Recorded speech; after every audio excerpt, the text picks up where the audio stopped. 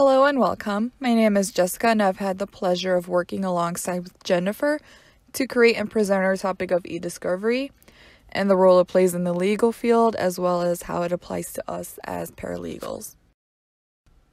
Before we can get into the good stuff, we just wanted to outline the broad definition of what eDiscovery is and all that it entails. The textbook definition will define it as the electronic aspect of identifying, collecting, and producing ESI, or otherwise known as electronically stored information, in response to a request for production in a lawsuit or investigation. Examples of ESI can come in a variety of forms, such as social media accounts, accounting databases, documents, emails, instant messages, and so forth. So exactly how did we get here? Let's consider the scenario before the evolution of computer and electronics in any type of office setting. As you can imagine, the frenzy of hard copy documents scattered everywhere. So now let's consider a general discovery process with hard copy documents. Each party will make the request for documents, which means sending out your request, receiving the hard copies, and don't forget the time-consuming effort it takes to sort through these documents by hand, and then organizing them accordingly. Fast forward to today, most documents are produced in electronic format, specifically 95%. And with this new discovery process comes many advantages that overshadows the past. As always, we can find the advantages and disadvantages of almost anything, and eDiscovery is no different. So a few advantages that really capture the appeal of eDiscovery are as follows. First, files provide the user with metadata, which is also understood as information about that data, whereas hard copy items lack metadata, so we can't search or sort through them as easily. For example, when we look at emails, we can see the last time it was opened and accessed, and that can really help our case.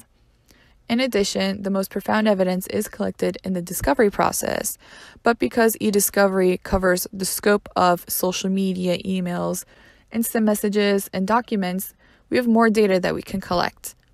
In most cases, any modification of ESI will be recognized, and if anything is deleted, it can be recovered. In addition, the increased volume of ESI requires limitations of discovery, and it forces us to only search through relevant data and use that relevant data. And one very important consideration is that there are sanctions in order for any party who withholds, delays, loses or deletes or destroys ESI. As for disadvantages, one main concern surrounds the issue of offices and their failed policies surrounding data retention, which influences expenses, and these expenses can be very damaging. This is later discussed in trends and projected trends. In addition, any improper carrying and preservation of ESI can be in question when personnel is not fully trained or educated on the eDiscovery process, and with that inexperience, it can lead to added time to discovery process as well as added expenses. So exactly what does the eDiscovery legal process look like? Well, it starts off with attorneys and working staff, such as paralegals, and they consider what information is relevant and they place that information on legal hold. Both sides get the opportunity to review what ESI is relevant. Then they can make requests or challenge the relevant information. And this is where the importance of sorting out irrelevant information is key, because time and money is of the essence here. And then finally, whatever evidence is taken from that is then extracted, analyzed, and then converted into a PDF or TIFF form to use in court. At this point, you may be wondering how eDiscovery and paralegals are linked together. Well, first off, paralegals are the ones who would extract ESI and analyze it, of course with consideration of the working attorney, and we could sort through what information is relevant to proceed. We also may be asked to explain the eDiscovery process to our clients, information as how it is done and the critical consideration of costs. In addition, we may pursue further education and training in technology that aids the discovery process, for currently there is a lack of importance to training in eDiscovery, because it's just now become so predominant. Naturally, we are required to ensure all eDiscovery procedures are in compliance with federal law. And finally, we may work hand in hand with IT personnel to ensure that it is handled properly. With eDiscovery on the rise, we looked into projected trends that surrounds ESI.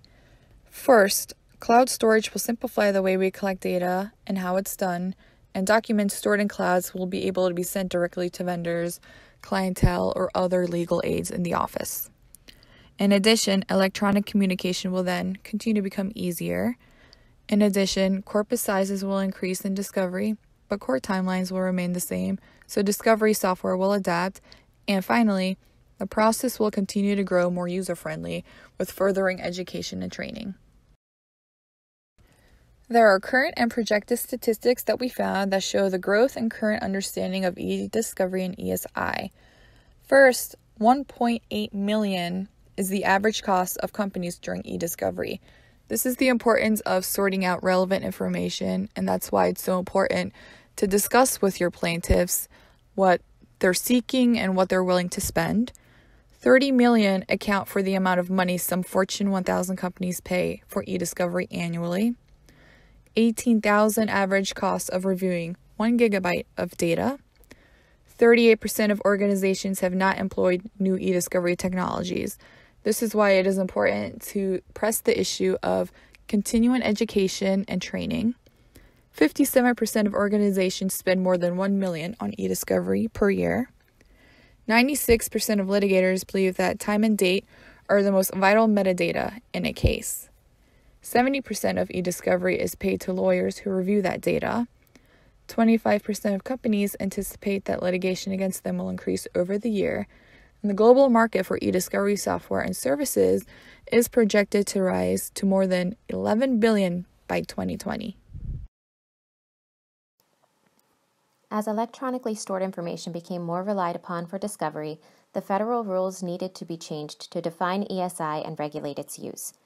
Initially, the rules were updated in December of 2006 to add rules governing ESI, but as time went by, further amendments needed to be made, and the rules were once again changed in 2015. Some of the biggest changes to the rules are broken apart here. FRCP 16 requires that parties enter into a scheduling order within 90 days of the defendant being served. This scheduling order determines the deadlines for parties to provide for disclosure, discovery, or preservation of ESI. FRCP 26 lays out rules for accessibility, such as FRCP 26A1B, which makes it mandatory for parties to disclose the location of ESI even before they receive discovery requests. Rule 26's amendments also include limiting the scope of discovery and addressing any eDiscovery which is burdensome or costly to produce. This rule also includes the clawback provision, wherein information must be returned which was accidentally produced. Rule 34A states that ESI includes writings, drawings, graphs, charts, photographs, sound recordings, images, and other data compilations stored in any medium from which information can be obtained or translated. It also requires for the producing party to allow the requesting party to copy, test, and sample ESI. Rule 34 also regulates the format in which ESI must be produced. The last big change to the rules is in FRCP 37, which discusses sanctions for lost ESI. The rules are based off whether the ESI was lost resulting from good faith operations of electronically stored information system or neglect.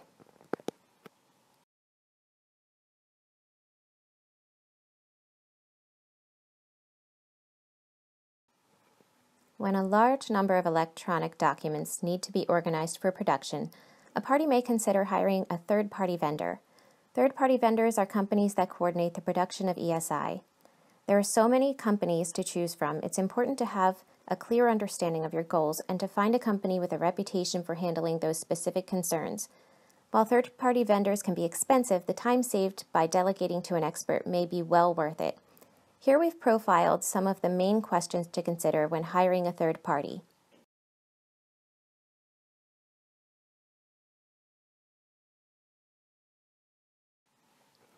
We chose the topic of eDiscovery for this presentation because it is relatively new and paralegals who have a grasp on it are in high demand.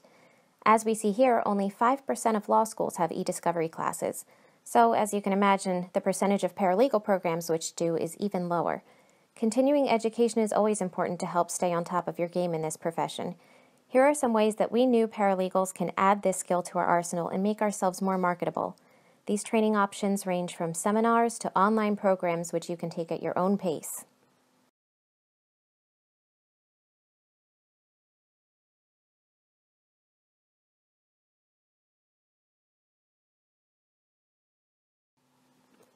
Thank you so much for checking out our presentation on eDiscovery. Jessica and I had our hands full of information on this topic and worked hard to choose information that we thought would be helpful for paralegal students looking for an understanding of the basics of this subject, as well as students looking to learn even more.